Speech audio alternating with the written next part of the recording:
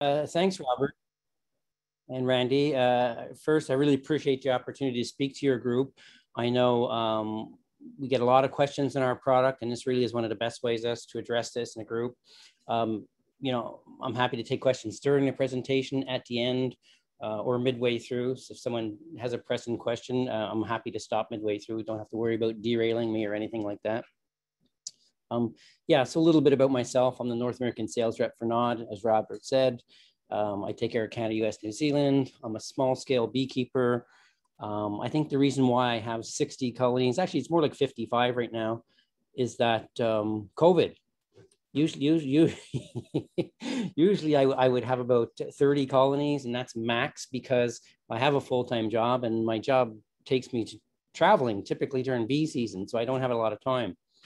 Since I wasn't traveling, I started splitting and got my numbers up, but I'm gonna have to scale back down if I start traveling again in the spring. Couple of photos. I live in the city. I live in Toronto, which is a major city. So I'm basically an urban beekeeper. I keep about 15 colonies on the University of Toronto Scarborough campus. That's their suburban campus. That's the photo on the left. That's my wife taking notes. I find once you get past 10 colonies, I need notes to really know what's going on. Top right, I keep about 6 colonies in the University of Toronto downtown campus. And bottom right is one of my rural yards, hence the bear fence. I keep about 2 different yards with about 20 colonies each in the rural yards. So yeah, so I consider myself a hobbyist. Some people are offended by the word hobbyist beekeeper. I'm a small scale. I say hobbyist because I don't make my living from selling honey. It's something I do for fun. It's my enjoyment. I make my living working for NOD. So I hope saying hobbyist doesn't offend some people. Some people don't like the word hobbyist, but anyways, I consider myself a hobby beekeeper. A little bit about NOD. NOD is a company that was started for beekeepers by beekeepers. Next year will be 25 years, and it tells you something. Robert was saying they call it Varroa destructor, that it's a really destructive pest, and we've been trying to deal with this for 25 years, and the struggle continues, which just tells you we have some good treatment options, and we learned a lot, but it's still playing havoc in the industry, and a lot of colonies are being lost to the Varroa mite. And it says we're in 27 countries, but we're probably more in like 32, 33 countries. We just got new registrations in Middle East, and we're actually moving into the Middle East next year. We, just because of regulatory issues, in some countries, our brand names are a little different. Most of Europe, it's Formic Pro, but in Denmark, for example, you can't use the word, you can't name the active ingredient in your name, so you can't call it Formic. So we call it Max Plus, little peculiarities like that. But for most part, it's Mitoway Quick Strips and Formic Pro. I always like to mention to people that we don't sell our products direct to beekeepers. We sell through distribution. So all the major beekeeping supply stores and most of the smaller stores carry our products. But one thing we do is we do have excellent customer service that if you have, I hope we have excellent customer service. I'll leave that up to you to decide. But if you ever do have questions and you reach out to us, we have a sales and marketing team that is always available. You won't end up getting bounced around. You'll get somebody who's calling you back usually within 24 hours. As you can see, I'm the sole male there. We recently hired Dr. Heather Bill. She comes to us from University of California, San Diego, and she's going to be our in-house education coordinator and researcher. In the US, we carry the following products. Formic Pro, which is our newest product. Mitoway Quick Strips, which was our original product, or the 3rd generation of our original product. Our first product was a product called Mitoway, and it was Mitoway 2. It evolved into Mitoway Quick Strips, and now Mitoway Quick Strips has evolved into Formic Pro, but they are both still available. And we sell a Bee Cozy winter wrap. If we have time, we'll touch on that later in the presentation. So I'm going to play, just before we get started, I'm going to play a quick video the life cycle of varroa mite. I think it's a good video for new beekeepers to understand the reproductive cycle of the varroa mite. This video is also available on our website and our YouTube channel if you want to look at it further. But I'll play that now. It's a really short video. It's about 3 minutes.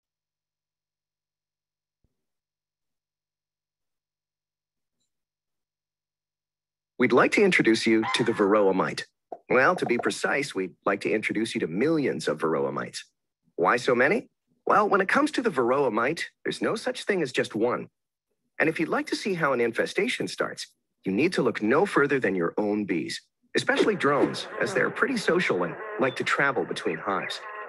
Since varroa mites don't have any wings of their own, they slip into hives by hitching a ride on the backs of adult bees. And for the lucky mite, the trip includes an in-flight meal, as varroa mites will begin feeding on honeybees' fat body tissue within a few minutes of clinging to the bee. Once they've entered the hive, varroa mites slip undetected into the vulnerable, uncapped brood cells. This is where the mites lay in wait until the bees cap the brood. Once a cell is capped, the mother mite, like a tiny spider, climbs atop the cocoon of the developing bee, tears open a hole, and begins to feed on its fat body tissue. Within 3 days, the mother mite lays her first egg, which always develops into a male.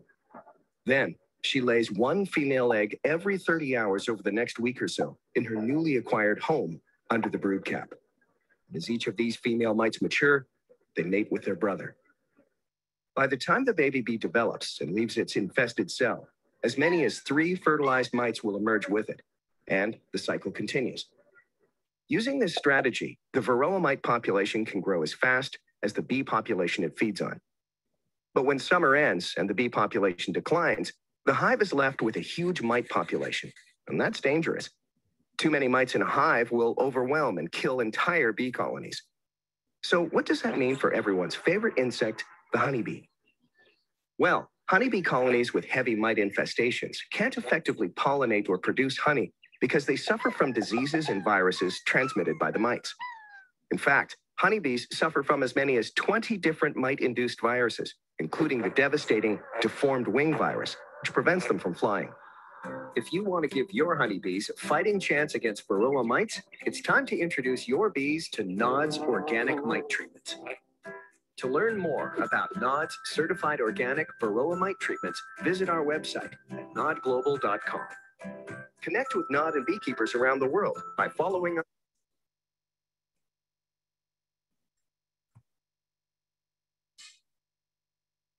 Okay.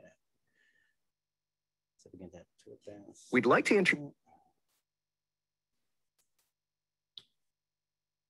Okay, so we're talking about the varroa mite as a challenge, and the solution, the products that we develop for solution are formic acid based. I said earlier in the presentation that Nod was a company that was started for beekeepers by beekeepers. The founders of Nod, when they were looking at developing a product to combat the varroa mite, they're looking at several different options, and they settled on formic acid. One of the reasons why they settled on formic acid was that it's a natural organic product that will not contaminate your honey or wax, so it won't leave any residues in your honey or wax. And so it was really to protect the wholesome image of honey as a food product. We'll talk a little bit about some of the main characteristics of our products. When I talk about our products, I'm talking about Mite Away Quick Strips and Formic Pro. Two of the main selling features of our product is one, that both Mite Away Quick Strips and Formic Pro will penetrate the brood cap, killing mites where they reproduce under the cap. It's also an organic product with no known resistance, so it's not going to contaminate your honey or your wax. Many beekeepers confuse oxalic acid and formic acid because they're both organic acids. They think they're one and the same. One of the key differences between these two products is that the formic acid in our formulation of Mite Away Quick Strips and Formic will penetrate the brood cap. We have 2 treatment options, which I'm going to talk about later. But one of the things that is important to know is that to penetrate that brood cap, you really need to be using option 1, which is 2 strips. and we'll get into that a little bit later.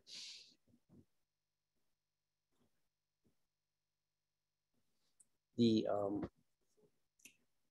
question I often get asked by people who've been using our products for years is the Mite Away Quick Strips. Why did we come out with the Formic Pro, and why did we not replace the Mite Away Quick Strips? And are we going to replace it? And what was the reason for bringing out Formic Pro? Our Mite Away Quick Strips had two challenges for our resellers and for some of our commercial beekeepers. One was a 12-month shelf life. The product had a 12-month shelf life. So if we made it and we had it for a few months, and by the time we sent it to one of our dealers, and perhaps they sat on it for a few months, sold some, a commercial beekeeper maybe bought some thinking I'll use it in spring, use half, maybe didn't use half, fall rolls around, half of it's expired. So we're always up against that short expiry date of 12 months. Another challenge we had with the Mite Away Quick Strips was that it was very sensitive to storage temperature. Now, I'm not talking application temperature, I'm talking storage temperature. So it needed to be stored at room temperature or cooler. If you were storing this, in a barn or a metal shed, and particularly for some of our beekeepers in the southern regions, it just didn't store well hot. If it was stored too hot, our polysaccharide gel pads would break down. And this would happen sometimes before the expiry date. When the polysaccharide breaks down, one of the side effects to that is it actually becomes stronger, not weaker. So instead of vaporing off slowly over a 7-day period, it would be like a very fast vaporing off, like a very sort of shock treatment. So in developing Formic Pro, we wanted to sort of combat those two issues. The formic acid content is almost similar. It's almost identical in both products. We added some organic binders and stiffeners to the Formic Pro. The result was we achieved a 24-month shelf life, a 2-year shelf life, and Formic Pro is much more stable for storage temperature. So it can be stored in hotter environments. We still recommend room temperature or cooler, but if you are storing it in a metal shed or in a barn, somewhere where it gets really hot, as long as it's out of direct sunlight, it still stores pretty good. So some differences at a glance. Like I said, they both have two treatment options. Our Mite Away Quick Strips, option 1 was 2 strips for 7 days.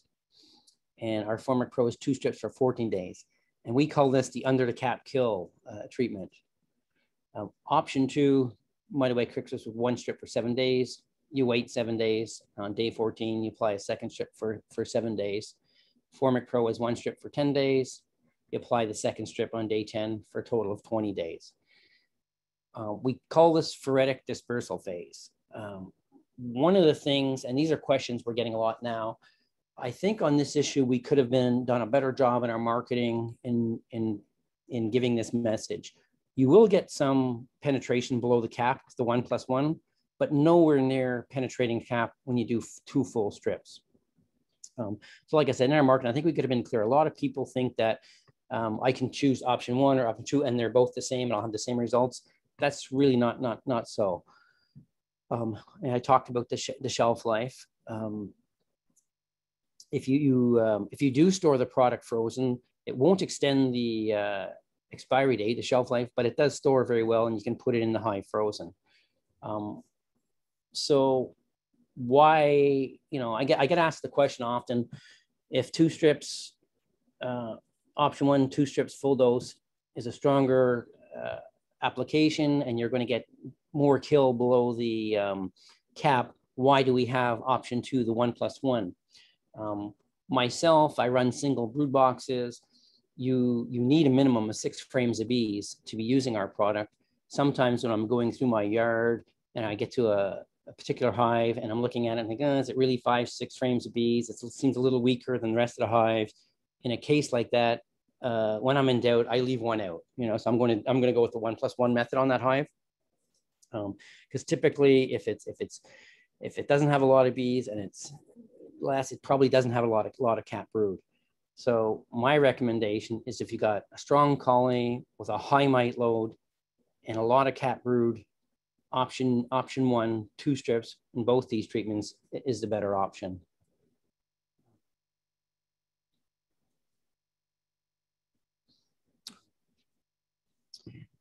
As far as placement of the strips, if you're, we'll get into that in a minute. So I basically went through most of this. The option one, 2 strips for 7 days with Max. Formic Pro, it's 2 strips for 14 days. One of the critical things when it comes to having a successful outcome with our product, one is hive strength. You need a minimum of 6 frames of bees. This is not a treatment for nucleus colonies. This is for strong established colonies. The reason why we say you need 6 frames of bees is this is a vapor. It's not a contact strip. Anyone who's ever used any synthetic miticides like Apivar, Apistan, Baverol, or Checkmite, any of those synthetic strips, they're contact strips. And what that means is when the bees walk on the strips, they touch each other, they touch other bees, the mites come in contact with the active ingredient, and that's how the active ingredient is dispersed. Mite Away Quick Strips and Formic Pro doesn't work like that. It's not a contact, it's a vapor. When you put the strips in, they vapor off. The hive starts to fill up with vapors, and the bees start fanning and moving those vapors around. Just the action of the bees fanning, they take an active process in making this product work by moving the vapors around. And what we've come to learn through our research is that anything less than 5 frames of bees, the vapors can overwhelm the bees. There's not enough bees to move those vapors around, and you could end up with a much higher bee mortality and possible queen loss. So hive strength is very important. Second is temperature. Application temperature on both these products needs to be, and we're talking daytime temperatures, needs to be between 50 and 85 degrees Fahrenheit. Now, one of the confusing parts for a lot of people, particularly this time of year, like August, people will call me, if they're using Formic Pro, they'll say, there's no way I'm going to get a 14-day window in August where I am. It's too hot. I won't get 14 days below 85. Actually, most of the vaporing off is going to happen in the first 3 to 4 days. So when you're planning your treatment, you're looking for a temperature window of 3 to 4 days. That's the critical time. As long as you're below 85, first 3-4 days, you're good. If it creeps up to 90, day 5, day 6, it's not critical. It's the first 3 to 4 days. And it's the same thing with the Mite Away Quick Strips. If you have 7 days or you have 14 days, that's great. But it's really the first 3 to 4 are the critical days. Another thing that sort of ties in with temperature is not a great idea to be treating in the first or second day when it's raining. You really want to try and see that the bees are fanning. Quite often my very strong hives where there's a lot of bees in the box, when I put and I always use 2 strips, a lot of bees will come outside and beard on the front so that they can make space for the other bees to fan inside. It's pretty common observance, pretty normal. I run single brood boxes. I don't run doubles. When I treat, I typically have 1 or 2 medium supers on. So hive strength, temperature, and ventilation. And we'll talk a little bit more about ventilation. We'll talk about ventilation now, but we'll come back to it a little later. It's really important, one, not to have any entrance juices on. You want your entrance juices fully open. If you have an upper entrance, that's fine. As far as screen bottom boards, a lot of people think that if they have a screen bottom board, they'll leave it open and they have more ventilation. I know it's a little counterintuitive, but we actually prefer that if you have an inspection board that you slide it in and you close the screen bottom board, because by leaving the screen bottom board open, you're going to lose some of the vapor. It's going to dump out a little bit. So in all our testing, we recommend closing the screen bottom board. On a side note, Randy Oliver, for those of you who are familiar with him, he's a commercial beekeeper in Northern California who runs a website called Scientific Beekeeping. Randy has done some testing with our Formic Pro with screen bottom boards open, not closing, and he says it basically lowered the efficacy only about 5%. So it still works. Efficacy went down about 5%. We still recommend closing the screen bottom board.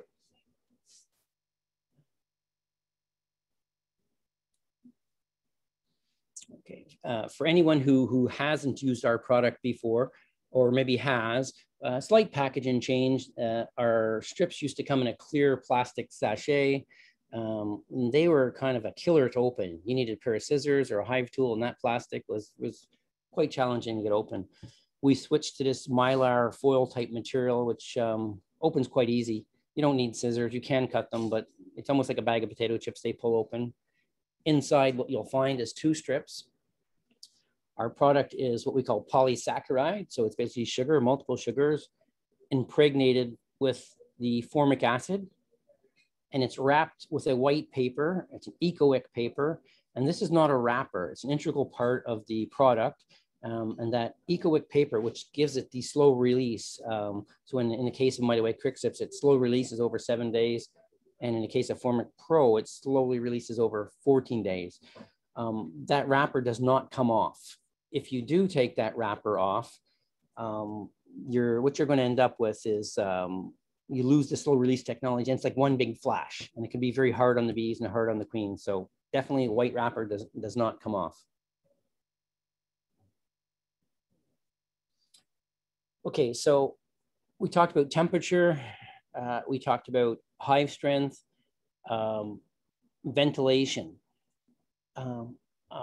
As far as most small scale hobbyists go, if you're using standard Langstroth equipment, then you've got a fully open entrance and you're using entrance reducers. So like I said, entrance reducers come off.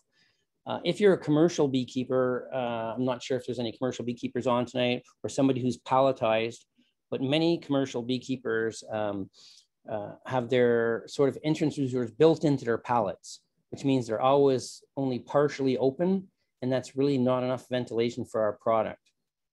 So on bottom right here, so your options are to, 1, put a shim underneath to get like a 1/2 inch opening. I don't know of any commercial beekeepers who do that. Or your other option is to do a setback, move the box back or forward 1/2 inch. Again, not a big deal, because when you're putting in your strips, the strips go in between the 2 brood boxes. You're going to be lifting that box off anyways. When you put your strips down, when you put the upper brood box back on, you just set it back 1/2 inch. That's what most of our commercial guys do who have very small entrances, and it works fine for them. Placement of the strips. Like I said, I run single brood boxes. You basically want, both Mighty White Quick Sips and Formic Pro are brood treatments. So we're trying to kill mites underneath the cap. So placement of the strip should always be close to the center, the heart of the brood nest. The first picture on the left, a single, personally, even though I run singles, I would never put 2 strips on just a single by itself. When I do my treatments, I always at least 1 honey super on, and usually 2. So in my case, I would have 2 mediums on here. If you're running double brood boxes, you would put your strips between the 2 brood boxes. You're trying to go, on each edge, so the strips are in the center of the brood nest. You can put your queen excluder and supers on top. And keeping in mind, this product can be used during the nectar flow while your supers are on. It will not contaminate your wax or your honey. One thing we don't have in this diagram, when we did our initial registration, most people were using 10 frame Langstroth equipment, deeps and mediums. In the last few years, we're seeing more and more people using 8 frame equipment, 8 frame deeps as brood boxes. Some people are using solely 8 frame medium boxes as their brood boxes. If you are using 8 frame equipment and you're using mediums, I often get asked, where do I put the strips? I run 3 brood boxes. In a case of 3 medium brood boxes, we would say between the top 2 boxes, only because the medium boxes, if you were to put your strips on the lower box, it's so close to the entrance that we think you'd be losing too much vapors that close to the bottom of the hive. So we'd say between the upper 2 boxes.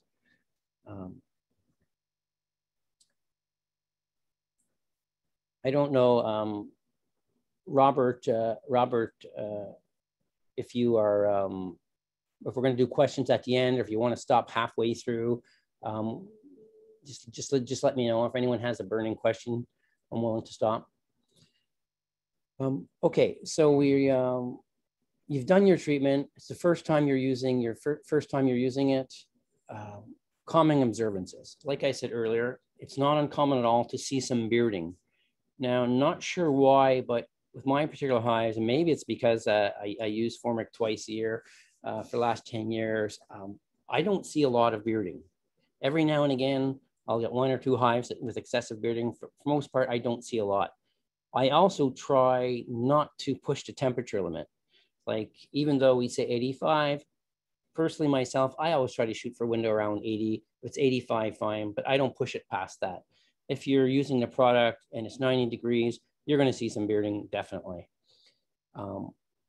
It's also not uncommon for your queen to stop laying for a few days to a week.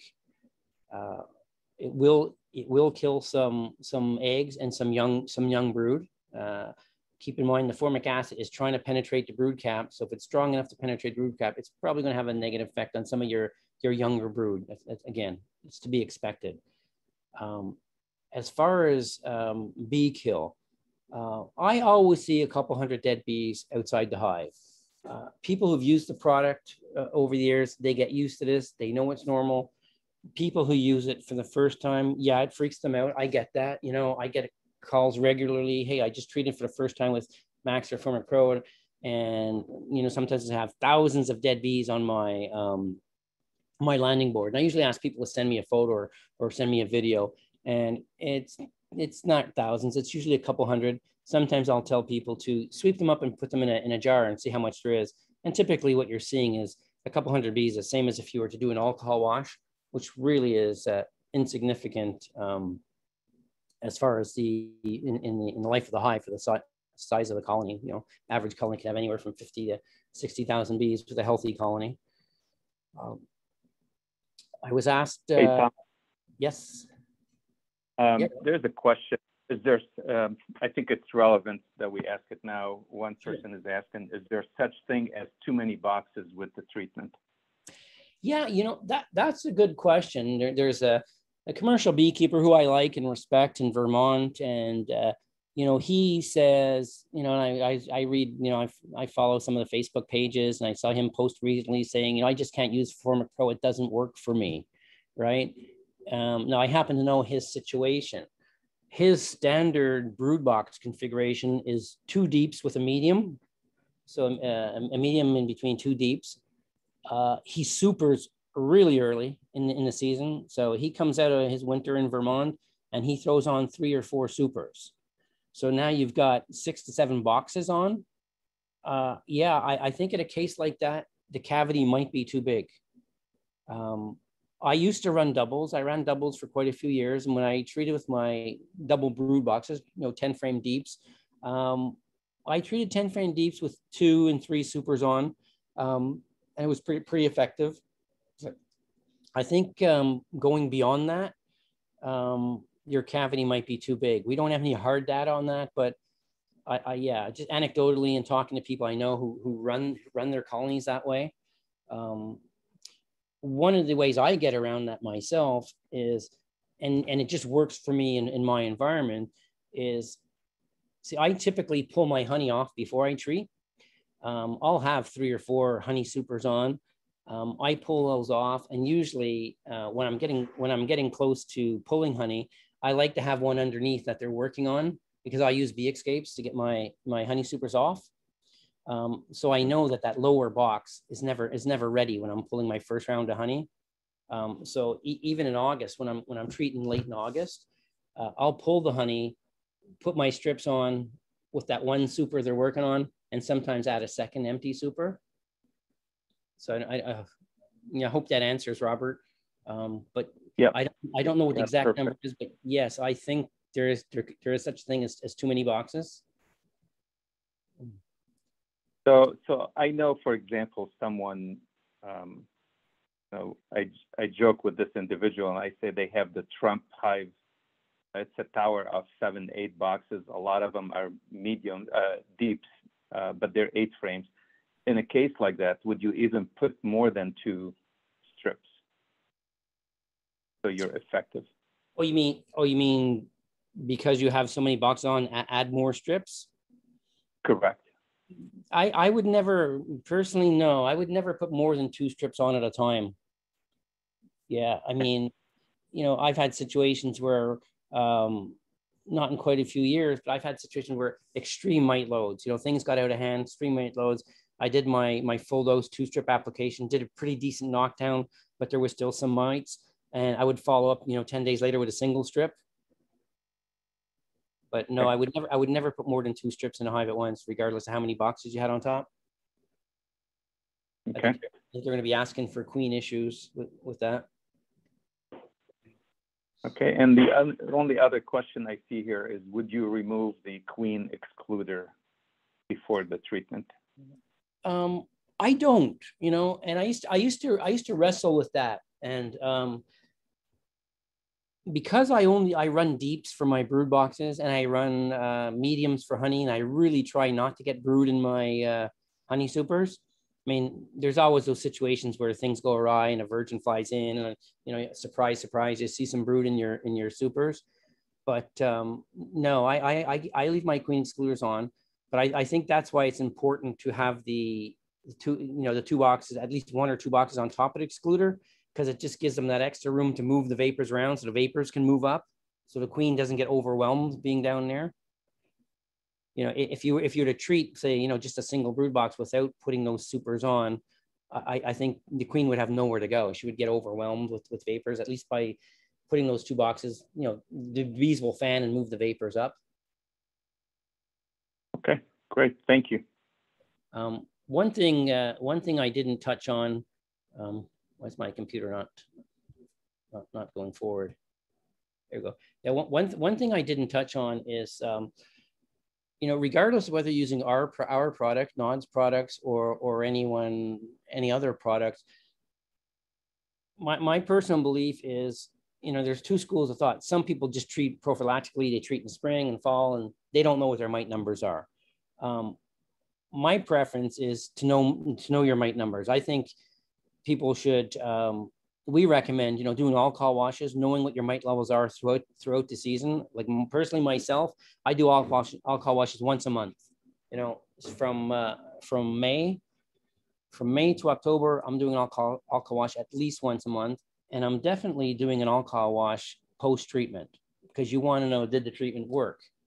And in the case of Moit Away Quick Sift and Formic Pro, I typically wait a week after the last day of treatment. So after your 14-day treatment Formic Pro, I'll do my all-call wash, 7 days later on day 21. And I think that's important. I'm running into, on a daily basis, I get people call me and say, I'm thinking about doing my treatment. Is today a good day to put on Formic Pro? What's the temperature recommendations? And I'll ask them their mite numbers, and they don't know. They haven't done an all-call wash, a sugar shake, or they're not using a sticky board. And, in a case like that, I mean, one, maybe they have no mites. Maybe they don't even need to treat. So they're just wasting time and money. Or maybe their mites, maybe their levels are so high that they should base what treatment they're using based on their mite numbers. So I'm just a big believer in knowing what your mite levels are. And for new beekeepers who are on here, if you haven't learned how to do an all-call wash or a sugar shake, I think you should get one of your experienced members at the club to walk you through it. There's lots of videos online. Bee Informed Partnership has, the Honeybee Health Coalition has a great Varroa guide with videos and all the products, how to use them, when to use them, proper time to use them, and they walk you through all the monitoring methods. All-call wash, sugar shake. So I'll just leave it at that, because I can get carried away with my with my belief in that. But I think that's a skill that all beekeepers really should have. So Tom, if I may interrupt and interject here, I have an apiary with 9 colonies in it. Randy and I were inspecting it yesterday, and we decided to do a mite wash. We got 12 mites per 100 bees. in one colony. And I was like dumbfounded because I treated that colony in May with Formic Pro. Did you say 12%? Did you say 12 for 100 bees? So that would have been 36 and 300. Like, do you take half a cup of bees, like 300 mites? Correct. And then we went to the second colony and we tested, and there was 0. So I don't know if we lucked out and we get a frame loaded with mites. But the reason I'm saying this is when you sample your colonies, don't test one colony and say, oh, I got too many mites or I have no mites. If it happened, if this is the theory that we followed and we tested the second hive, we would have had 0 mites, and we would have figured, oh, we don't have mites in this apiary, so let's not treat. I ended up treating every colony in there with Formic Pro yesterday. Yeah, there's a lot to unpack in there with what you're saying. I was listening to to a little video. There's a chit chat series between Bob Binney, who's a beekeeper in Georgia, with Jennifer Berry, who's a researcher also at the University of Georgia. And when they were talking about mite control and different products they were talking a lot about oxalic acid. But one of the things that Jennifer said, she said she used to tell people, to use IPM and, only treat your colonies in the yard that were above threshold. That's kind of how IPM works. She says she has backtracked and doesn't do that anymore. And she now believes what I believe is that you think of your yard as a superorganism. If you have, 3 hives out of your 9 that are above threshold and have a high mite load, if you don't treat all the hives in the yard, they're eventually going to spread to the other colonies. So we believe in treating yards, like not to treat colonies individually in a yard. And I think that's just good practice if you view your yard as a superorganism. The other thing, Robert, you mentioned on here, and this is a harder one to really sort of to understand and to explain, and it's even challenging, for myself, is that we know that treating with Formic Pro with 2 strips, you're going to penetrate the brood cap. We know that you're probably going to kill about 50% of the foundress mites, the female foundress mites. We know that when it penetrates the brood cap, you're going to kill well above 90% of the offspring. And that's the male mites and the female mites that, the foundress mite first lays, because they're not as developed, their exoskeleton is softer, they're just easier to penetrate, they're easier to kill. So having said that, if we're only killing half of the foundress mites under the cap, if you have a big, strong colony with a very high mite load, how alcohol washes work is you're only, depending on who you talk to or whose research you're talking to, is most of the mites are under the cap. So when you're sampling the mites that you find on the adult bees, the phoretic mites, which typically could be around 20 to 30%. 70 to 80% of the mites are under the cap. So if you have a big, strong colony, and you got a lot of frames of cap brood, and you have a huge infestation, if you kill half of those reproductive mites and 90% of the offspring, you pretty much interrupted the reproductive cycle of the mite. But when you do an alcohol wash, you still may get a high count because of the half of the foundress mites that you didn't kill. And this is sort of this is sort of the challenge, because the whole alcohol wash is designed to monitor phoretic mites, not mites under the cap. Right. Yeah. So I know myself, I have a pretty good integrated pest management program. I usually don't let my mites get very high mite levels. It does happen. I mean, sometimes there's reinfestation, but I usually suggest to people that if you have very high mite loads and you got a lot of cap brood, you may have to do a second treatment, or you may have to follow up. In cases where I've done my 2 strips, and I know I've had a lot of cap brood with a high mite count, I go back, 7 days at the end, or on day 21, 7 days after the 14-day treatment. If I still see a high mite count, I'll do a second treatment of one strip, maybe the 1+1, because most of the brood has hatched out. And I guess what I'm saying is that the our expectations of, you know, having a favorite treatment that you're going to pop in there once a year and it's going to be the one you use all the time, those days are long gone. Mites are too virulent. There's too many mites. There's too many beekeepers around, you know, like I know you guys got a lot of beekeepers in Ohio. So really, you know, I talked earlier about the Honeybee Health Coalition Varroa Guide, and I think it's really important for beekeepers to know that, you know, you may love Formic Pro, but there's going to be times of the year that you can't use it because it's not appropriate temperature-wise. You know, you might love Apiary and it works great at certain times of the year, but there's times of the year you can't use it. So I really think it's important for beekeepers to know what products are available in the US, which products are registered, when and how to use them, so that you can have a program of not always relying on the same product at the same time every year. I mean, in my case, I typically treat twice a year with Formic Pro. I have followed up with oxalic acid in the fall, but for most part, I use Formic twice a year. But it's maintaining my numbers that are typically low. I don't ever let them escalate. Was there a question there? We were just going to ask about the do you come immunity, the immunity to the Formic? Yeah, you know, oh, you mean like resistance? Yes, that's the word I want. Yes. Yeah, okay, yeah.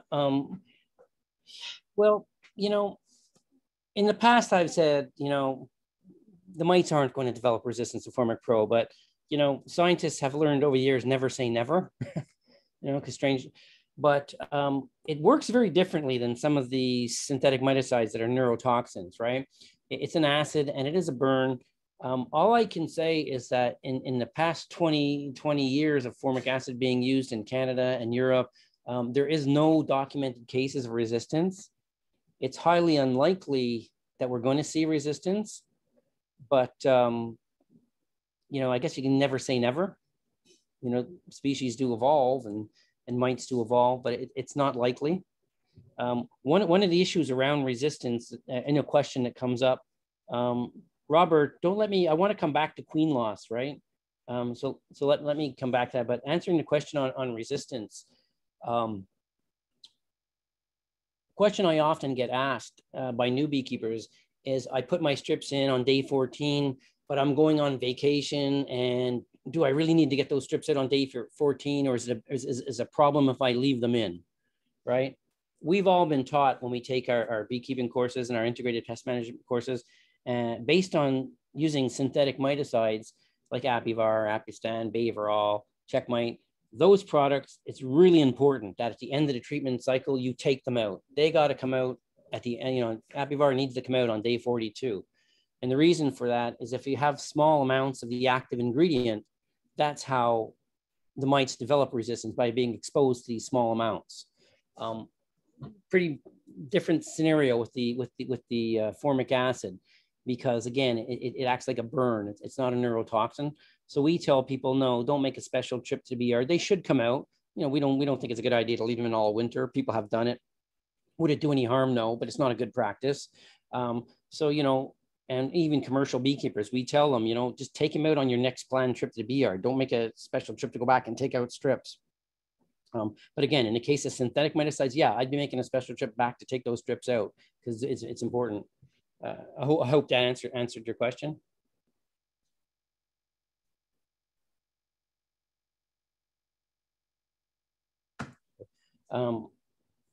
Robert, the issue, somebody asked about queen loss in the comments, where I talked about queen loss. One of the things that we're up against a lot, particularly on some of the forums and stuff, is that a lot of people say if you use formic acid, you're going to lose queens. Is it possible? Yes, but there's a lot of things you can do to mitigate that. And we talked about, you know, proper hive strength, ventilation, and temperature. Anything, you know, you put an entrant to reducer on, you're going to risk overwhelming the hive, which could be queen loss. If you put a robin screen on where they can't fan and get proper rents, you could end up with queen loss. If you're treating well above the recommended temperature guideline, if you're well above 90, you could end up with queen loss. But what if you follow all the recommended application guidelines? Can you still have queen loss? I know myself, I have experienced queen supersedure. And usually in my case, like I haven't treated my August treatment yet this year, but year before last, I had a roof at the University of Toronto with about 14 colonies on it. I treated them all late August. When I went back, there was 3 colonies that had a whole bunch of supersedure cells in all 3 colonies. Clearly, they were superseding the queen. When I went back to my notes, all of them were 3rd-year queens. So usually you're not going to see supersedure with young, well-mated queens. It's going to be your older queens. I remember when I first started working for Nod, we had a commercial beekeeper in North Dakota, runs about 3,500 colonies, has been using the Mighty Way Quickship for years, likes it. I asked him about his experience with queen loss. I said, so tell me, what's your experience with queen loss? And his reply to me, and it's pretty much what I experienced. He says, I lose about 10% of my queens a year. He said, when I treat with the Mighty Way Quickship, that number doesn't change. It just happens instantly. And what he's saying is that when I treat, it'll push out my older queens where they were going to supersede it anyways. So I build my management around that. But I don't see it with younger queens. I think you might see with poorly mated queens and older queens, but it's my belief that when you're following the guidelines and you can mitigate any queen loss by watching your temperature, watching your ventilation. But it does happen. But for me, has not been an issue. I think it's just one of those things that gets repeated. You know, a Facebook post that I read a couple of weeks ago kind of went like, what do you guys use to treat? And they all named their favorite treatment. One guy said Formic Pro. The next guy said, I wouldn't use that, it kills queens. And the guy said to him, well, how many queens have you lost? He goes, well, I've never used it. Because I've used it for the last 3 years and I haven't lost queens. But that's one of the issues we're up against. It does happen, but I think it's kind of overly exaggerated. Any other sort of questions on that? For anybody who's interested, you know, we do have a lot of research on our website. People ask us about efficacy numbers, and you know, I find it really hard to pin down efficacy numbers. Our Mighty Way quick strips, we say, are run between 90 and 99%. Formic Pro, about 83 to 97. These efficacy numbers will be on ideal conditions. One of the challenges with all organic acids is they're a little more volatile. You might see, you know, different situations depending on temperature, depending on humidity. So that's why we think it's important to try and treat within the recommended temperature guidelines. I mentioned earlier that Randy Oliver has done a lot of research with our product. One of the things that, you know, he was driving home in this photo is that when you put in the strips, it's going to interrupt your queen laying. You know, she's going to stop laying for a few days. A lot of people have concerns that, you know, if your queen starts laying, it's going to have a negative impact on your honey because maybe they're not going to be bringing in nectar. As you can tell from this photo, this was like at 4 weeks, so clearly it didn't have an impact on this colony bringing in nectar. The brood patterns, I experienced this. I think anyone who's used the product for more than a few times will see this. I've had some pretty, not the greatest brood patterns. I've treated with previously Max and Formic Pro. A few weeks down the road, a couple of brood cycles, I'm looking at really nice brood patterns. We think that, you know, the formic acid almost has like a cleansing effect on the colonies. With our new researcher, Dr. Heather Bill, one of the projects that she's going to be working on, with a partnership with some of the other universities is we want to answer that question. Does formic acid have a positive impact on viruses? Because one of the things I didn't mention, we talk about treating for mites and killing mites, but that's just half of the equation. We're treating mites, killing mites to stop the spread of viruses. It's the mites that spread the viruses that ultimately lead to, colony loss and colony mortality. Yeah, so like I said, if you're really interested in research, we have internal research and third-party research on our website. I'm a big fan of this right here, the tools for varroa management, the Honeybee Health Coalition. We can take some questions now on the product there, or if you want, we can talk a little bit about our winter hive wrap, and I'm happy to stop here and answer any questions. Hey, Tom, I have a question regarding your IPM. And, of course, you're a NOD salesperson. And do you only use Formic Pro or formic acid, or do you also use other organic acids to, in your IPM and stuff like that? And by the way, what time of year do you use those different methods as well? Yeah, sure. Just to give you a little bit of history on me, Matt, and that's why, with the treatment-free beekeepers, I'm not as hard on them as some people are. When I started beekeeping, the first book somebody gave me, which, was a book on treatment-free beekeeping. So my first 2 years, I tried not treating, couldn't keep my hives alive over the winter. I didn't have a lot of bee education when I did that. I was on an organic farm. I was on a farm where they were trying to get organically certified for their food crops they were growing. So I was told that I had to use only organic treatments. So at the time, this was before Formic Pro, I was using the Might Away quick strips. This is before I worked for NOD, because there was only that. And in Canada, we have a thymol product called Thymovar. So just for that reason, I was only using Might Away quick strips. I have since moved off that farm, and I have hives in different rural areas. My typical year for me is our spring is late May, May 24th to June 1st. In that area would be my spring treatment of Formic Pro, which is typically 2 strips. We used to say fall, but now I prefer to say late summer. I try to have my second treatment done by the 3rd week of August, which is typically 2 strips of Formic Pro. What I do normally is I'll do an alcohol wash post-treatment, and I'm usually okay. But come October, I'll do another alcohol wash. And sometimes what I do in October, I've done oxalic acid dribble method with good results. But the last couple of years, I usually do just 1 round or 2 of oxalic acid sublimation. And really, I'm doing it just as a test to see what falls, right? I'll always see a little bit of mite fall. I'll see, and when if I see a small mite fall, I think, okay, that's good. That's not a lot of mites. If I do that oxalic acid sublimation, I see a big mite fall, I realize I dropped the ball. I treated too late, or I didn't follow up right after August, or my alcohol washes are wrong. So it's never more than two vaporizing, and I'll do them usually a couple of days apart.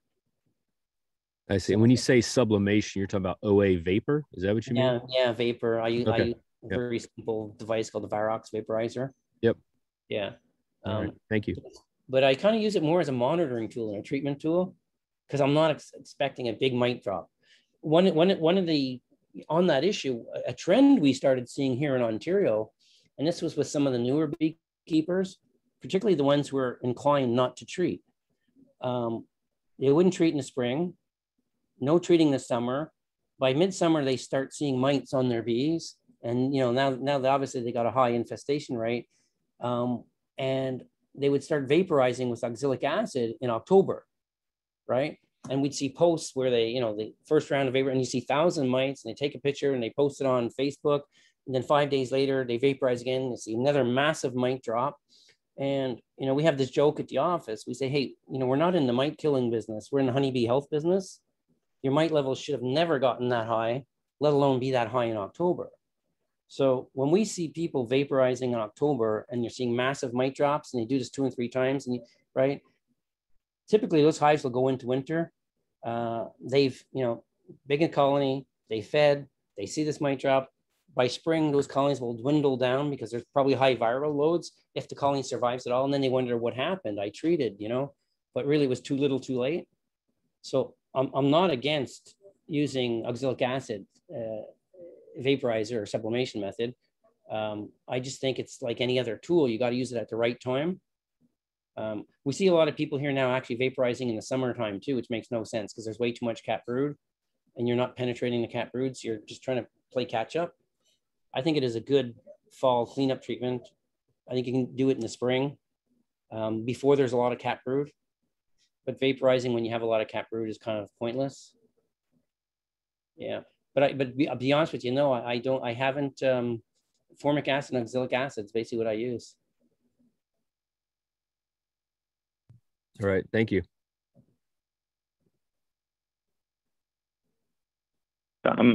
There's a question here on, Walt actually is asking, I use 8-frame hives.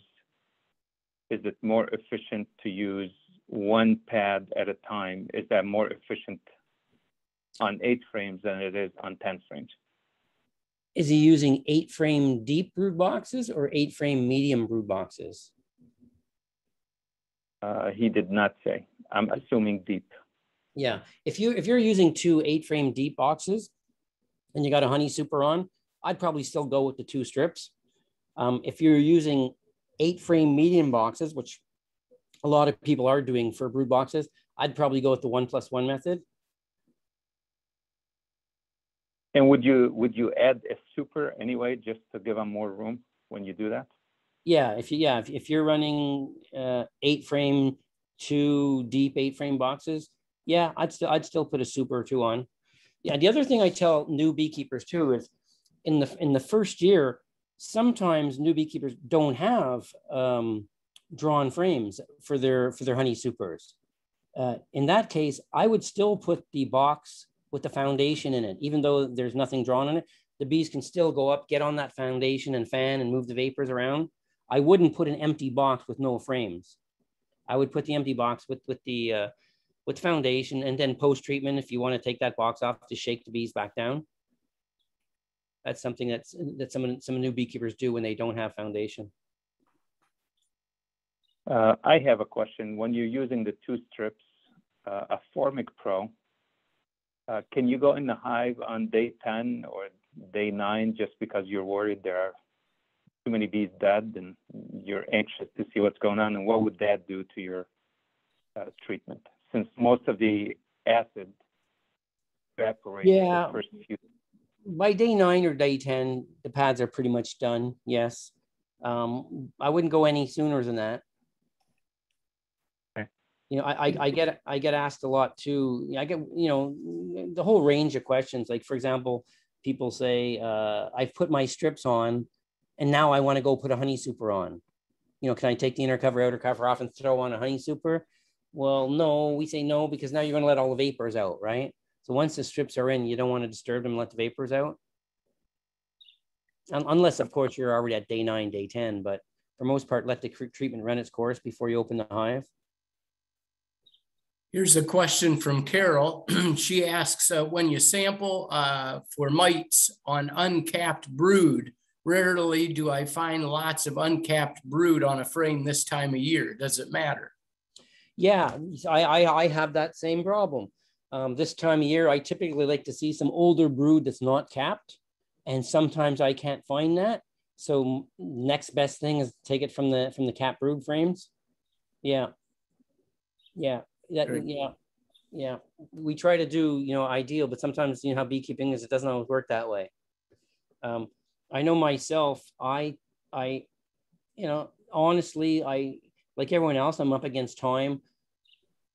I'll do my sample. I'll try to find a frame that has open brood that's older, it's about to be capped. That's what I sample from. And I usually sample from 1 frame. I've heard other people, other researchers and educators say, it's good to sample from more than 1 frame. If you're inclined to do that, probably not a bad idea. But, when you've got maybe 2 or 3 colonies in your backyard, yeah, go ahead. But when you've got, you know, when you're sampling 30 colonies or maybe 100 colonies, you know, I'll just sample from one frame. The other thing I do too, which is kind of probably backwards, if I sample a frame and I get 0 mites, I don't celebrate and think, great. I dig in and go again, grab another frame. I'm always trying to confirm that it's really 0. Yeah, when I have really low numbers, that's when sometimes I'll do a second or third sample in the hive just to be sure. Would you do those samplings the same, or would you go back a week later and sample it? Yeah, especially when you got a lot of capped brood, right? See, this is, you know, this is my sort of pet peeve with the alcohol wash, that it's, you know, in my mind, it's kind of the best method we have, but it's not a great method because, you know, especially this time of year, if you got a 10 frame box and there's, you know, 6 or 7 frames of capped brood in there, and you don't find any mites, there's a good chance there's a lot of mites under that cap.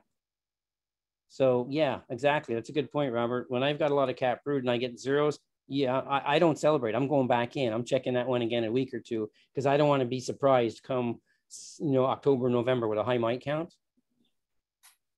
Yeah. A couple of folks are asking about PPE when applying the strips. Yeah, good question. Typically, nitrile gloves is what I wear. A respirator is not required as per the Canadian label and the US label. It's a good idea when you're opening the strips to, you know, consciously keep it away from your face when you're opening. You don't want to have it really close up to your face because the vapors are quite strong. I try to stand downwind. And even when you take the spent strips out, even though the strips are dead and you don't smell anything, you should still put on nitrile gloves when you take the strips out. I spoke to some commercial beekeepers who are treating hundreds and some thousands of colonies. In a case where those guys their crews are applying strips all day long, some of those guys would put on a respirator because you're just exposing yourself to it all day long. But typically, you know, small scale beekeepers doing a few hives, a respirator is not required. Again, you know, very different than oxalic acid. If you're vaporizing or using the sublimation method, oxalic acid, that cartridge respirator is not a suggestion. You need to have that. You know, breathing in formic acid is unpleasant and you get this sort of reflex kickback, but breathing in oxalic acid, those crystals will get caught and trapped in your lungs. You definitely want a PPB with the oxalic is a full face respirator.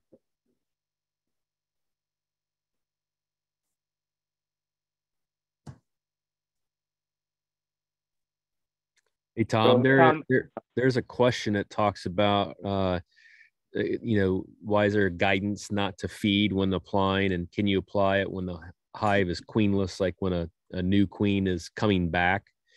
And that brings up also another question is when is there such a thing when a queen is too new that you can't do this? How does all that work? Let's do the feed question first, and then we'll go to the queen question. With the feed question, I was puzzled by that one when I started at Nod, right? We did some internal research, and the research was done with in-hive feeders. And my original assumption was you had a higher bee mortality with the hives that were fed. But when I went back and read it, it was like, no, higher bee, actually higher colony mortality. The colonies that were internally fed had a much higher mortality rate over winter. They didn't survive the winter. That's a trial that with our new researcher, Heather, we might be re-looking at because anecdotally, here's what I get. I get people who tell me, no, I've actually used your product lots of times and with in-hive feeders and haven't had a negative outcome, right? I have commercial beekeepers who say, yeah, we always did the way you said, not feeding, but then a couple of times we tried feeding and yeah, definitely had a negative outcome. You don't want to feed when they're in. So we're taking the sort of cautionary approach with that one, but I think we really need a bigger research trial with different types of feeders. Yeah, I would like to see that. And what happens as to why we have higher colony mortality, I have no idea. We don't know what's happening. But I think that's one that we may be doing further research on. I would, if at all possible, I'd love to see that sort of caution taken off the label but until we can prove that, you know, the in-hive feeding doesn't have a negative impact, we're going to leave it on. Yeah, so sorry, I can't tell you more on that. That's kind of where we're at with that one. With the queen, you know, when you're introducing new queens, there's always that, will the queen be accepted? You know, does she have a strong pheromone scent? Are they done with the other queen? We suspect that when we have supersedure issues when using formic acid, Max or Formic Pro, we suspect what's happening is your older queens are starting to put out a weaker scent. We introduce the formic acid, it masks her scent. They think she's done, they supersede. With introducing a new queen, my thinking is, and again, this is my personal thinking on this, we don't have data or science on this, so take this with a grain of salt. But I think when you're introducing a new queen, they're getting used to her scent. You know, she hasn't been accepted yet. You really don't know how strong her, like if she was mailed to you, maybe she's not laying, so she may have a weaker scent. That's why sometimes we have acceptance problems with queens, because they're not laying, they stop laying for a few days. I think if you introduce formic acid, you could be making that worse. So I would say, I'm sorry, Tom. My question is more around, you know, if I have like, say, 50 hives that I'm treating and one of them just swarmed and it's in a queenless state, you know, it's easier for me to just apply the formic acid on it, you know, instead of closing her up, waiting for a mated queen and then coming back. Yeah, I agree. Yeah. Is that an acceptable state? Yeah, I've done that. Yes. Okay. Yeah. I just hesitate people who are like treating and dropping a new queen at the same time. I think you're asking for problems with that. I have a question. Tom, go ahead, Jane. Okay, thanks. I want to go back to the feed question. I don't remember the gal that I talked with at NOD about this, but I was explaining that I happen to have several mediums that the population was low. There weren't more than 5 or 6 frames of bees in those 2 boxes of mediums altogether. And the concern was, if I use the one strip method, I had 2 things I had to be concerned about: that this hive needed to be fed, but I also wanted to get some product on, knowing that we're going into mid-August, and I wanted to address the issue of the winter bee emergence come, you know, mid-August. And her recommendation was that it was appropriate to put a pale feeder over the hive, like, so it's medium box, formic, extra box of a super with frames, and then the inner cover like you would normally have, and then the feed pail. That was a recommendation. Can you address that? Yeah, that would be, yeah, my understanding from what we talked about and everything internally we talked about, that would be a no. Yeah, because I use pails. That's how my method of feeding is, pail feeding. I've never pail fed when I had stripped in. I think the question really is what's the higher risk? Is it higher risk starvation or is it higher risk mites? If there's so little feed in there that you could be up against starvation, I would feed them for a couple of days, even get some feed into them, take the feeder off, and then treat. Okay. Yeah. Okay. Yeah. Unless, well, I mean, I'm not sure who would have told you that. I mean, it's possible, but no, that's not our, no. Okay. All right. Thank you. Tom, there's a question on what if the colony is in the middle of requeening, so there are queen cells in the colony, but there's a high mite load. Would you treat, or would you wait until the queen emerges? I'd treat with the queen cells. Okay. Yeah. Yeah, I'd be trying to knock the mites down, because then you're up against, you know, treating with a new queen, right? I treat with the queen cells, and then worst case scenario, if it damaged the queen, you requeen. But treating, you know, waiting for that queen to hatch out, a newly queen, before she's really accepted, and then treating, you're masking her pheromone and you're again risking supersedure. Makes sense. On the topic of new queens, would you treat with formic with a queen that's only a month old, given that there's at least 6 frames of bees? Well, if she's been in there for a month, she's accepted, right? She's accepted. She's laying. She's a month old and she's laying. She's probably putting on a pretty strong pheromone scent. But now you're talking hive strength. That's a different question, right? If you got at least 6 frames of bees and she's laying and there's brood, yeah, more than 6 frames of bees I would treat. But again, you know, like I said, when I go to my colonies, I'm typically always using 2 strips. But if I get to a colony, I'm looking at it, I'm thinking, is there really 5 or 6? I'm kind of on the fence about how strong this colony is. Then I do the 1+1 method. Right.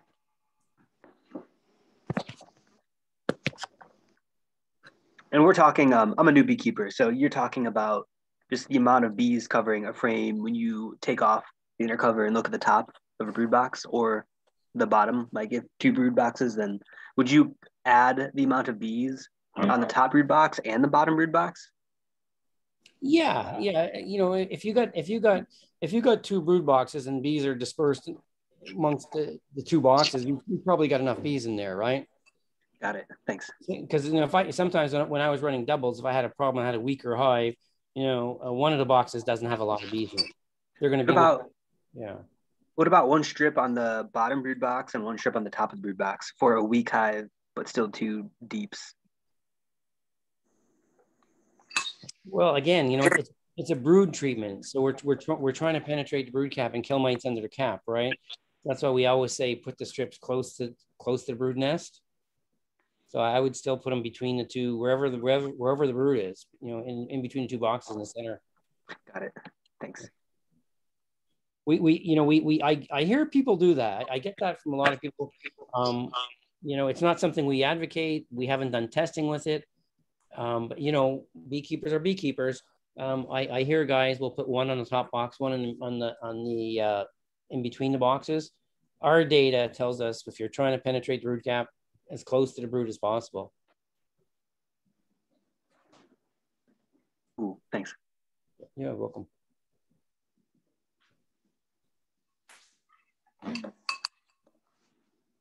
Tom, if you were to develop a calendar for treating your bees, and I know we want to measure mites before and after and track our records. Is there a calendar? Is there like, okay, April treats with formic, July treats with formic, December treats with formic, and then do oxalic acid after that? Or is there such thing as fixed schedule to treat your colonies? I struggle with that, Robert, because you know that saying all beekeeping is local. It goes by our, but more importantly, right? I go by my mite levels. I treat by mite levels. Like, okay, somebody asked me earlier when I treat, and I forgot to mention this. I'm sorry. This spring I did not treat. It's very unusual for me. I did such a good job last year. And this spring, like I told you earlier in my talk, I did a lot of splitting. I doubled my colonies. So I had a lot of brood breaks. When I did and I was on top of my monitoring, when I did because our weather was so much warmer this year, I did my first alcohol wash at the end of April. I was getting 0s. In May, I was getting 0s and 1 mite. In June, I was getting 0s and 1 mite. With those kind of numbers, I didn't treat in the spring. Now I knew, and I know that they're only going to go up, right? My last alcohol wash was early July, and I was still getting 0s and 1 mite, right? I did not get anything higher than 1 mite. Now I know I'll be treating in August. So my problem I have with the calendar, Robert, is that I also believe in IPM. Why treat if you don't have to? Why put chemicals in your hive if you don't have to? But the only way you can make that educated decision is to know your numbers.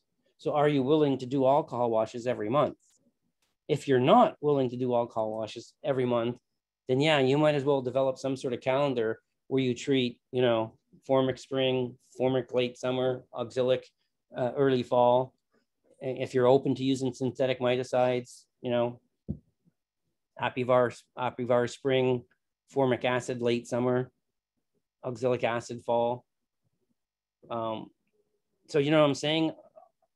I prefer IPM based on knowing your numbers than just treating prophylactically based on the calendar. I don't want to, so the example, pontificate about alcohol washes. Yeah, the example I gave earlier prompts me to ask, do you treat or do you test every single colony? Because we tested one colony, we got 12 mites. And then we tested the next one, we got 0. Yeah, when I had, you know, I was running for a long time around 10, 15 colonies. When I had 10, 15 colonies, I alcohol washed them all. You know, now, you know, I'm closer to 60 colonies. If I go into a yard with 20 colonies, I'm washing at least 5. At least 5. It becomes a time thing. If I had time, I had more time, yeah. But, you know, we got to be practical too, right? I mean, if you got the time and you got the manpower and you have a helper and you can wash them all, sure, why not? But, you know, sometimes it just doesn't, we just don't have the time to do that. But at least get a good sample of the yard. You know, I think at least 10% of the yard is a good number. Yeah.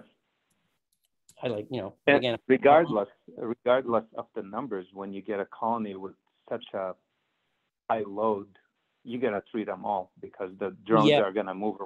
They're going to move it. I agree. Knowing numbers. Yeah, I agree at that point. If I'm going through my yard and I got what you said, like a 36, you said it was 36, right? So 12%. Correct. Yeah, that whole yard's getting treated. You know, I might alcohol wash just for my own info and do some more alcohol washes, but at that point, I've already made up my mind. That yard's getting treated. Even if and we know there was a lot of drones. We had a lot of drones in that colony, so I think, I don't know, maybe wrong cells in there, and the queen laid a whole lot of drones. I don't know what's going on, and the colony is very healthy. There was no signs of diseases. The brood pattern was solid.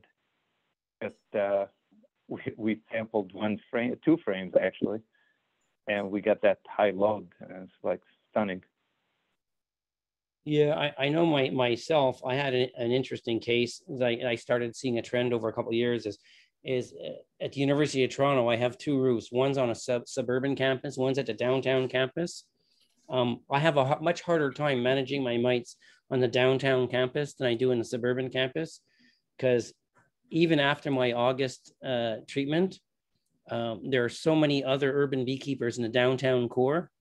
You know, some who are treating, some who are not treating, some whose hives are crashing, that I'm always following up that yard with oxalic acid and always on top of that one. So, you know, I understand intellectually how the mite bomb works, but that yard I've experienced it. Yeah.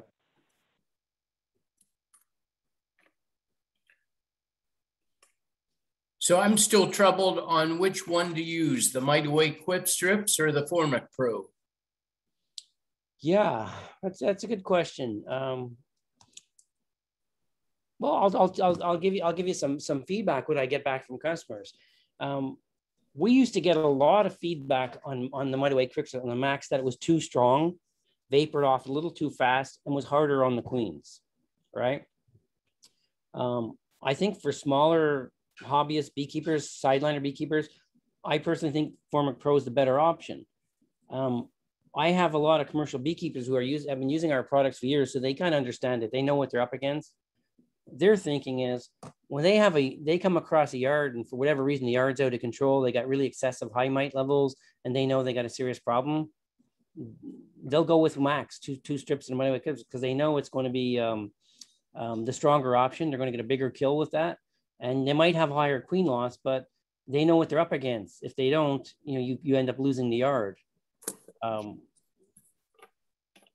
And having said that, you know, I used Max for years, and I didn't have those queen loss issues. I had supersedure issues. I know for myself, and I think this is true of a lot of newer beekeepers, that when we're on our learning curve of learning, I never dealt with queen issues until they were extreme. You know what I mean? Like I didn't deal with queen issues until I had laying workers, until I had drone layers.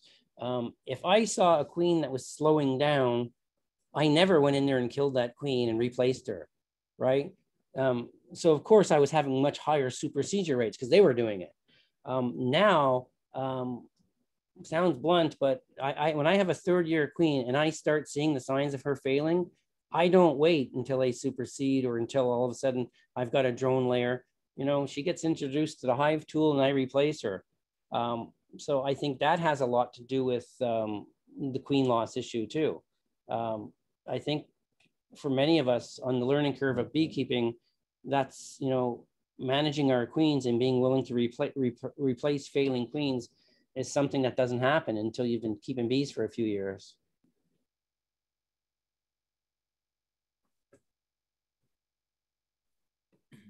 So you just to recap, so you're saying for a bomb, a mite bomb, stronger would be the max strips, and then formic for just regular maintenance.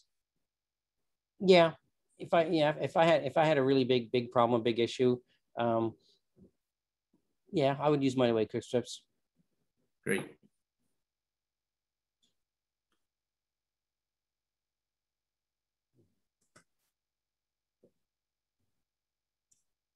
Hi, Tom. I have a question. Sure. So when it's very hot out now and you're waiting for that second, third week of August to treat, what are you doing in the meantime to mitigate mite numbers if you can? Yeah, well, like myself personally right now, I'm feeling fairly confident because one, my numbers were very low in the spring and I did a lot of splitting. Like I made a lot of nukes and got a lot of new colonies. So I had those brood breaks that obviously works in the favor of, you know, interrupting the reproductive cycle of the mites. So I'm not too concerned about that myself. If I had really high mite loads yeah, I know what you mean. See, that becomes the challenge this time of year, right? Like a good midsummer treatment. If your mite levels are at such a level that you can't wait until you get the temperature window, you know, your other option is looking at other products, something that's not temperature sensitive. You know, I mean, you know, see, auxilic's not really going to happen if you've got a lot of cap brood. You know, if you're willing to sacrifice your honey, take your supers off, and not take a honey crap, you always have the option of using a synthetic miticide, getting it in right away.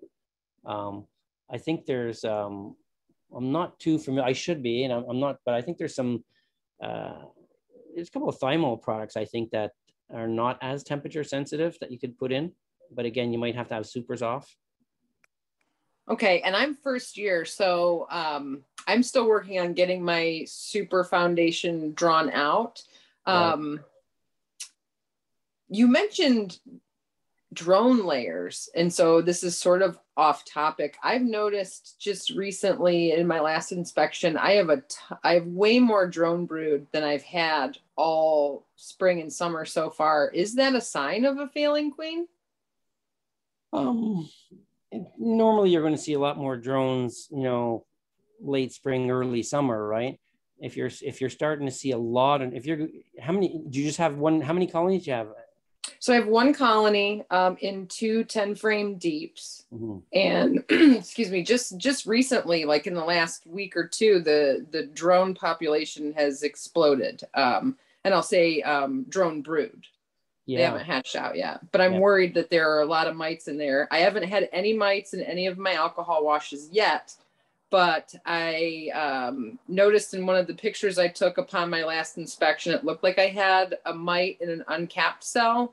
So now I'm worried about what I can do in the meantime as I'm waiting for temperatures to come down and put in my Formic Pro pads. I'm guessing, it's hard for me to know, but I'm guessing this time of year, if you're seeing a really high amount of drones this time of year, you might have an issue. You may have you know, I guess you got to be able to tell the difference between laying workers or a drone laying queen. it might be worth having an experienced beekeeper in your area take a look at that for you, because I'm not, again, I'm not in Ohio, but maybe someone in your area in Ohio. I mean, if you're seeing a lot of drones this time of year, to me, that's a warning sign possibly. Okay. Yeah, I haven't seen any double eggs in cells, but yeah, I just thought it was weird that this time of year I would have so many drone cells. Yeah, well, if you were seeing multiple eggs, that would be laying workers. If you're just seeing drones, that could be a failing queen. She's yeah. Okay, thank you. I'm starting to see less drones in some of my colonies now. My big strong colonies still have drones, right? But I came across the same issue that you're talking about. I went to one of my colonies and I saw way too many drones. I didn't see hardly any worker brood, and I knew I had a problem. Okay. And I seem to have a lot of worker brood as well. I just didn't know if a good method of mitigation would be to remove some of that drone brood. One, I'll be able to kind of inspect to see if there are mites in there. And two, my thought is I don't need drones coming soon, but I know that they do what they do for a reason, even though I may not understand it. So, yeah. I mean, some people use that method as a cultural control, removing drone brood to, because the mites tend to reproduce more in the drone brood. Mm-hmm. You could take a frame with the drone brood out and take your, unscratching fork that you use to uncap frames and open up some and have a peek and see what kind of mite situation you have there. But if you're seeing mites already on the bees, chances are you have a high mite load. Yeah, I haven't seen them on the bees yet, but if I saw one, what I think was one inside an uncapped cell in a picture, then I'm sure that they're there. So. And your issue is you're up against the temperature. You're not getting below 85. Right. Yeah, that's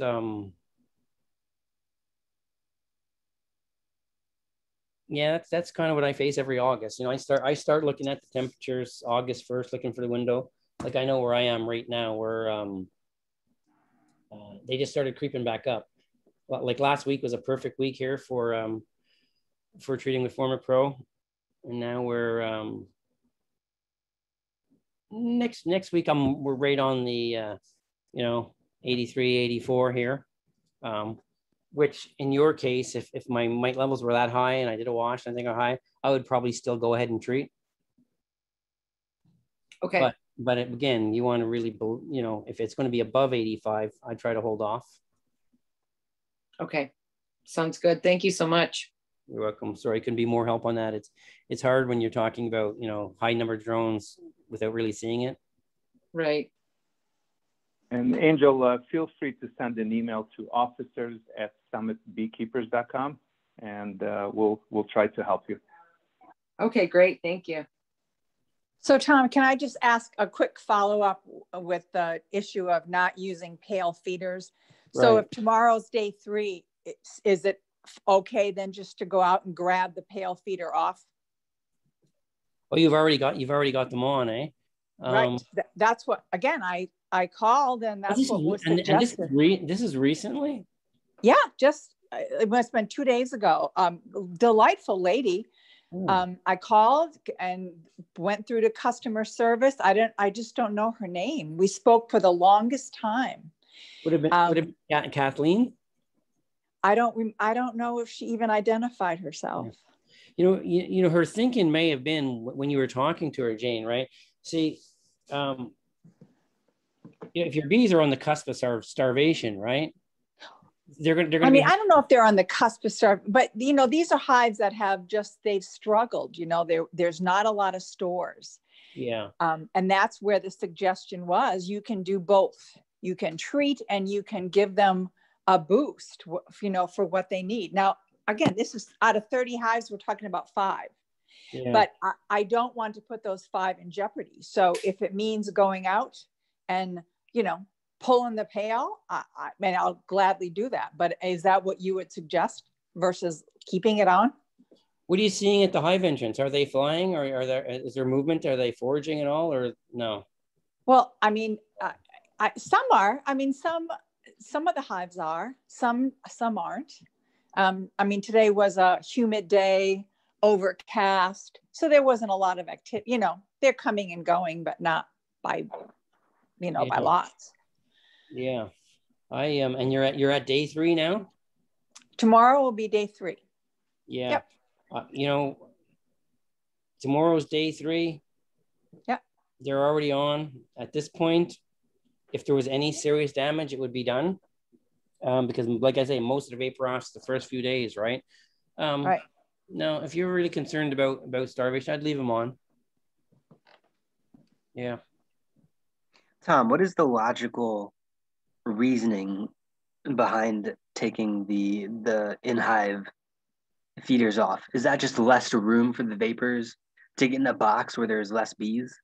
No, we don't know, actually. That's it. I'm just saying we did an internal study, and the hives that had internal feeders, but see, in our study, we use frame feeders inside, right? And my question is, I don't use frame feeders in my hive. I use pail feeders on top, right? Could be different. I don't know. I think the trial should have been done with several different types of feeders. And got it. I think the trial was not as sort of, what's what I want to say? I think we need a stronger trial, with more colonies, different types of feeders. I think it should be revisited.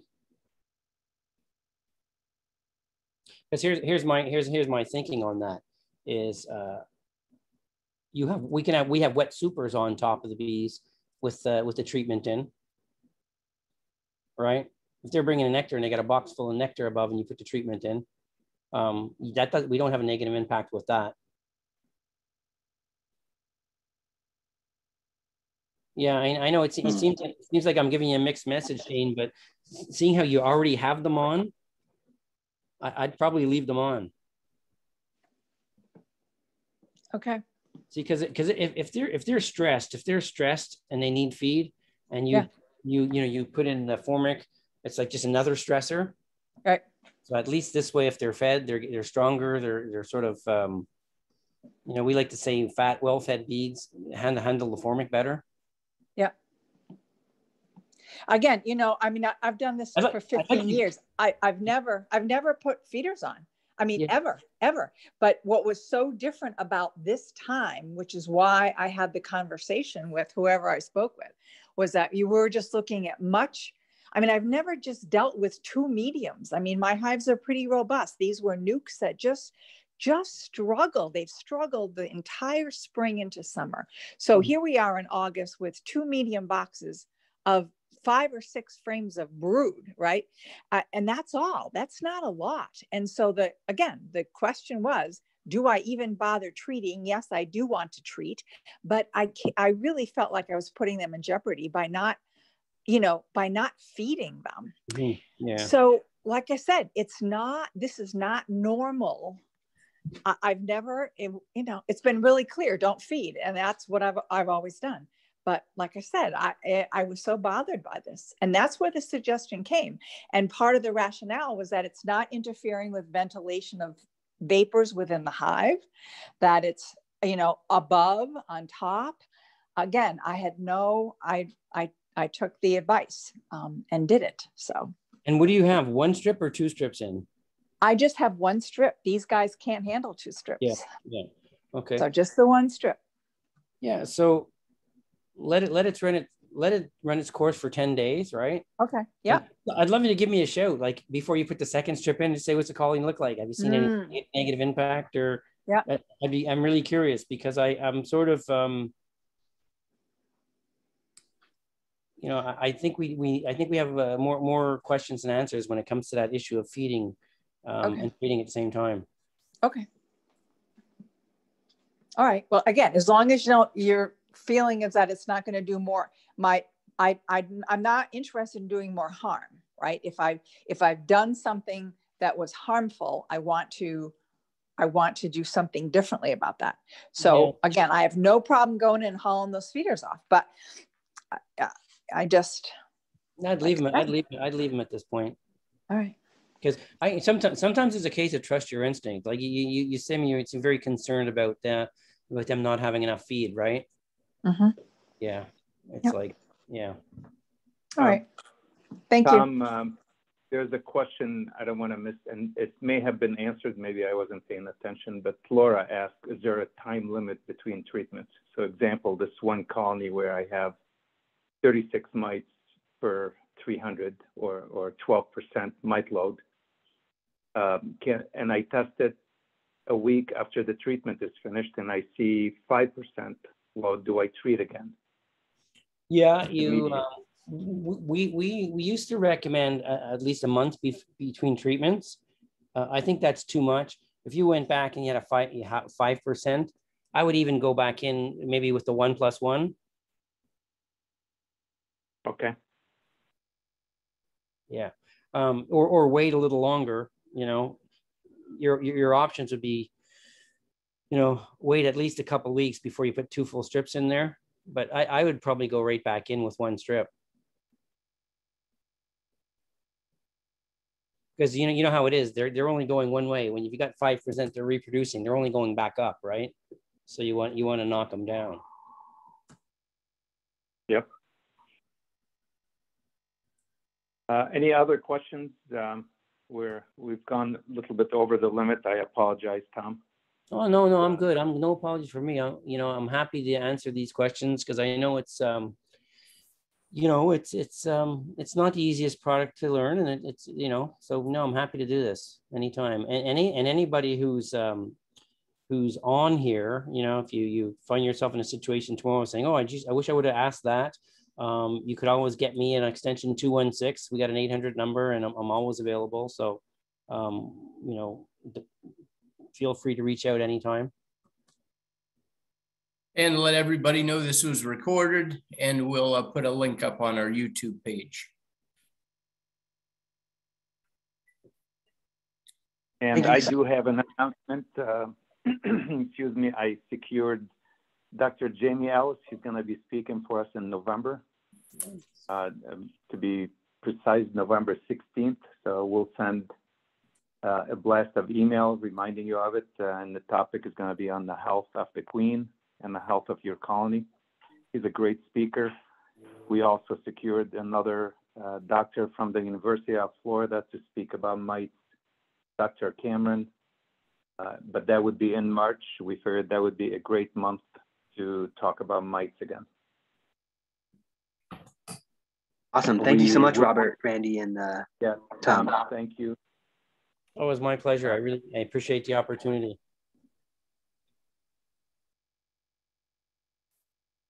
Okay. Good night, everybody. Yeah. Thanks again. Good night. Good night. Thank you, Tom. Thanks, Robert. Take care.